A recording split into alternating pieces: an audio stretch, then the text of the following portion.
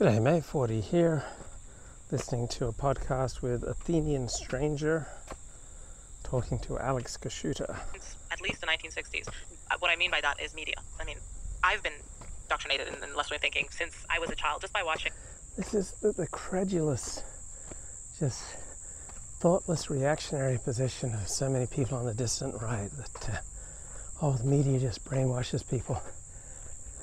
If you believe in evolution, right, and the entire basis of thought for the distant right is evolutionary and atheist, then you'll realize we weren't born yesterday. We could not evolve to be gullible or we wouldn't be here. So this idea that, propaganda is just so effective, and there's no evidence for this. Nazi propaganda, communist propaganda didn't change minds, neither does woke propaganda. Essentially American productions. I speak this way because I've watched a lot of television. This is the way people on TV speak. Yeah, I would just simply... Yeah, you pick up some speaking mannerisms, all right?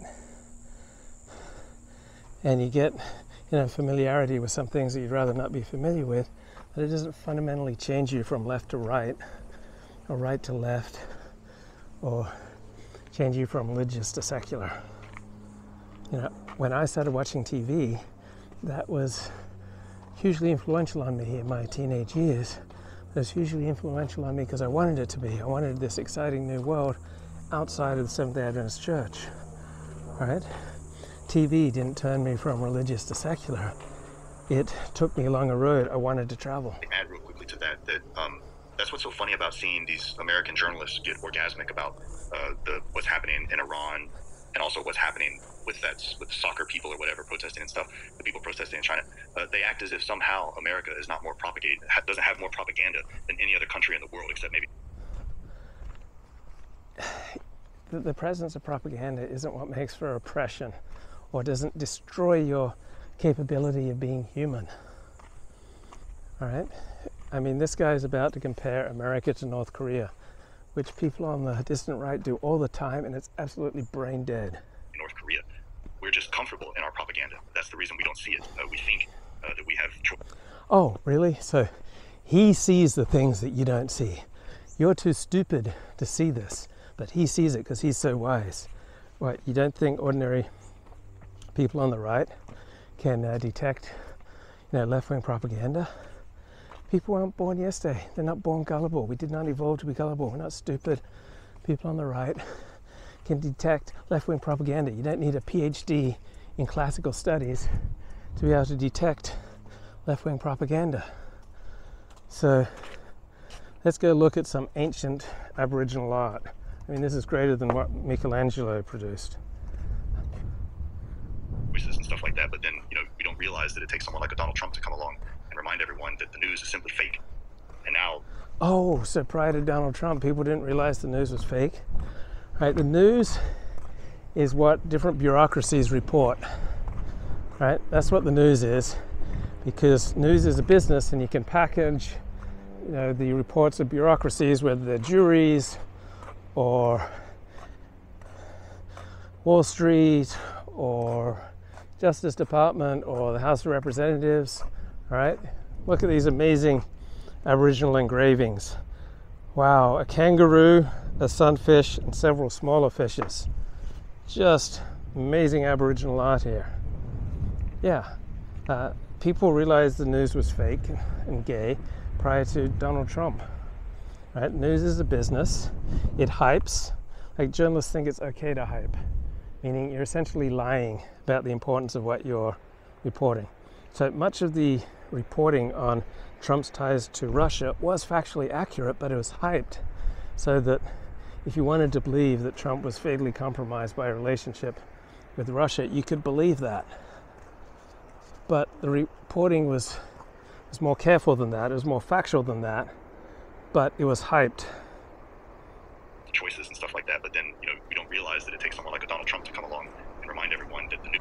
So as soon as I'd read these stories about Donald Trump's ties to Russia, I would just, my eyes would glaze over. I just find it so boring. It was just so inconsequential. But, it was factually accurate, but completely inconsequential. So just because something dominates the news, right, doesn't mean that it's important, right? There's no necessary connection between hype and importance. right? A lot of things that are compelling are unimportant. A lot of things that are, famous or attention grabbing, dominate the mainstream media, right? Not important, such as the whole Trump-Russia story. Factually accurate, but inconsequential. You don't think the US is constantly interfering in elections overseas? There's no evidence that the Russian disinformation campaigns on Facebook and Twitter, had any significance, right? The newsworthy Israeli significant and the significant Israeli newsworthy. And I don't think we needed Donald Trump to tell us this. See it. We think that we have choices and stuff like that, but then we don't realize that it takes someone like a Donald Trump to come along and remind us.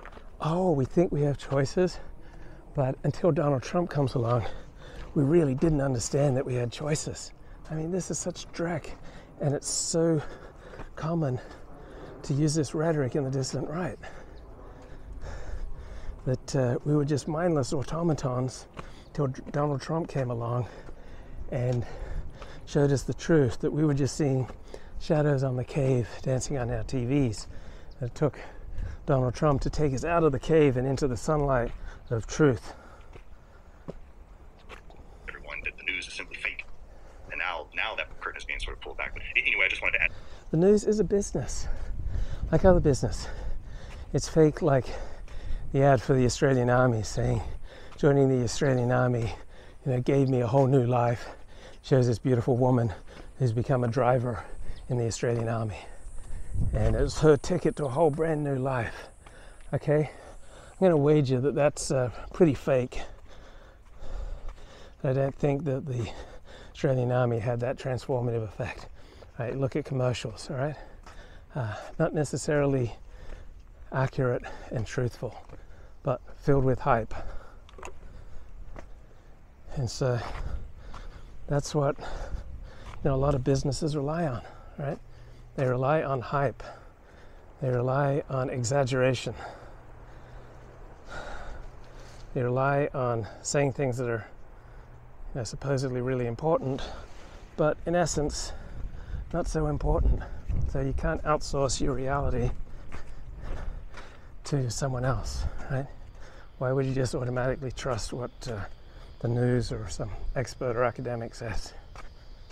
Okay, Reef Beach, Manly. Here we go. Someone like a Donald Trump to come along and remind everyone that the news is simply fake. And now that curtain is being sort of pulled back. But anyway, I just wanted to add that because that can't be emphasized enough, is that America as a people is far more propagandized than any other country in the world. Just think about the... And he says that as though it means something, right? You could give me pro-gay propaganda all day long and I'm not going to go out and suck a dick, right? You could give me pro-cocaine propaganda all day long and I'm not going to go out and snort cocaine, right? He talks as though we're just incredibly vulnerable to propaganda. He talks as though we're all just unthinking automatons until Donald Trump came along and restored our humanity. And he's a professor of the classics. Give me a break. The number of big pharma commercials that you see constantly, going directly to ordinary Americans. And he's talking as though we're helpless in front of big pharma commercials. So I see a big pharma commercial for Viagra and I can't help but go to my physician to get some because I'm just a mindless automaton. Like I evolved to be stupid and gullible, right?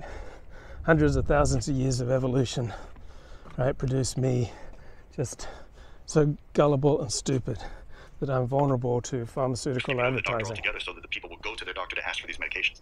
I mean, it's just incredible. But anyway, I'm sorry, I sort of interrupted you there, but please. What's so incredible about allowing free speech to pharmaceutical companies?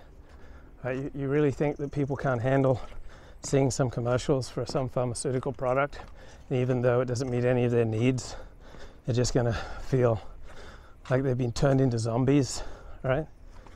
Right? They've been bitten by a zombie from the commercial, right? This is the zombie bite theory of information.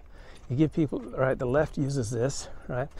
If people are exposed to the Right Stuff podcast or some piece of alt-right information or entertainment, then they'll get bit by a zombie and they'll turn into radicals and it'll destroy their lives. If people read some forbidden book such as Bell Code by Charles Murray or I don't know, Mein Kampf by Adolf Hitler, then they'll just mindlessly turn into some antisocial radical. And the zombie bite theory of information is bogus. That isn't how people deal with information. People take information. If it's conducive to the direction they want to go, they will use it. If it's not conducive to the direction they want to go in life, guess what? They won't use it, right? We weren't born yesterday. We're not gullible. Didn't evolve to be gullible. Skipping over the doctor altogether so that the people will go to their doctor to ask for these medications. Yeah. We have evolved extremely good inner mechanisms to detect when other people are trying to manipulate us. Like, we're terrible at evaluating our own thinking. That's why we need to think socially. But we're very good at detecting when other people are trying to manipulate us. Right? If we weren't, we wouldn't still be here. Right? We didn't evolve to be gullible. I mean, it's just incredible. But anyway, I'm sorry, I sort of interrupted you there, but please. No, it's, you know, I live in an offshoot of the empire, and it's probably partly as bad as that. It's just we haven't gotten the gear up. We haven't gotten things up to that speed. I don't think you can have supplements advertised on TV, but I don't think you can have actual. I think this is EU regulation, not necessarily a bad one. But yeah, it's an insane. So yeah, the European Union is going to fall apart when they allow direct-to-consumer pharmaceutical advertising. Right? When they allow same freedom of speech to companies as they allow to individuals, then society will just fall apart because people won't be able to resist the allure of pharmaceutical advertising. I don't know, I've probably seen well over 1,000 pharmaceutical ads in my life, and I've never once gone to my doctor and asked for any of these products. But maybe I'm special. Yeah, maybe I'm as special as Athenian stranger. Degree of things speaking to you, consuming all of your available attention, essentially robbing you of a big part of your humanity, which is... Yeah, pharmaceutical ads. Did you realize they're robbing you of a big part of your humanity? I don't feel robbed my humanity by advertising, by propaganda, right? All the left-wing propaganda out there, I don't think it has reduced my humanity 1%. So this is such a common victimhood talking point on the distant right that is absolutely bogus and stupid, makes no sense, doesn't stand up to any critical examination, but because members of this victimhood group just repeat it endlessly back and forth to each other in different accents and different variations. It's like, oh, advertising, it just robs us of our humanity. Being exposed to left-wing perspectives robs us of our humanity. Having a left-wing teacher robs us of our humanity. Our institutions being dominated by the left, it just robs us of our humanity. I recognize that almost all our institutions are dominated by the left. I don't feel like it's robbed me of my humanity. I mean, how gullible and stupid you realize these people think you are. They think, oh, they're able to see through the BS, but you're too stupid to see. Right? You're blind. You've been robbed of your humanity by pharmaceutical advertising and left-wing propaganda. Just not how people work. Of things speaking to you, consuming all of your available attention, essentially robbing you of a big part of your humanity. Okay, so pharmaceutical ads and left-wing advertising, I just don't feel like it's robbing me of all of my attention, right? I feel a lot of agency. Like, I feel like I can determine where my attention goes, right? I don't have any problem with that, right? My attention goes where I want it to go. Right? My attention doesn't go to, pharmaceutical advertising or left-wing propaganda unless I choose to engage with it. Right? My phone doesn't ring unless I set my phone to ring. Usually 95% of the time I have my phone on Do Not Disturb. Right? I don't allow the outside world to run my life. I like to think I have a sense of agency over my own life, and I'm not going to put up with it. Right? I love being here in Australia. I love my free time. I love directing my attention where I want. Which is just, being bored and focusing and kind of relaxing limbically in your surrounding. Like, it's... That is such an important and amazing point. Oh, wow, that's such an important and amazing point. Jesus, how stupid are these people? That people can't relax, you know, without just taking in left-wing propaganda and pharmaceutical advertising. People are just helpless in the face of this, and when they relax, then they take this in and they become programmed by it, and it robs them of their humanity. I don't know, I feel like I can decide what I want to take in, and even if I take it in, doesn't mean I need to act on it. We've evolved very good mechanisms for detecting when institutions, advertisers, businesses, friends, family, community, strangers are trying to manipulate and influence us. Right? We're not helpless. And that gets back around to everything that sort of defines my existence, certainly on Twitter, is... Yeah, this defines his existence, these bogus, stupid, idiotic, victimhood mentality points that have no validity. How are we supposed to slow down in this world that is so fast-paced? How are we supposed to slow down? Oh, go for a walk. Maybe leave your phone behind. Turn off your notifications so people can't interrupt you.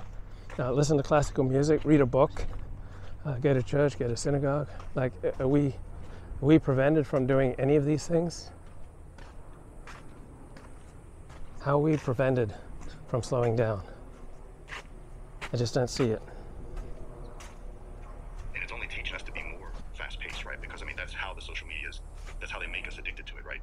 Is you expect immediate returns on things. I can still... Oh, they just make us addicted, and we have no choice.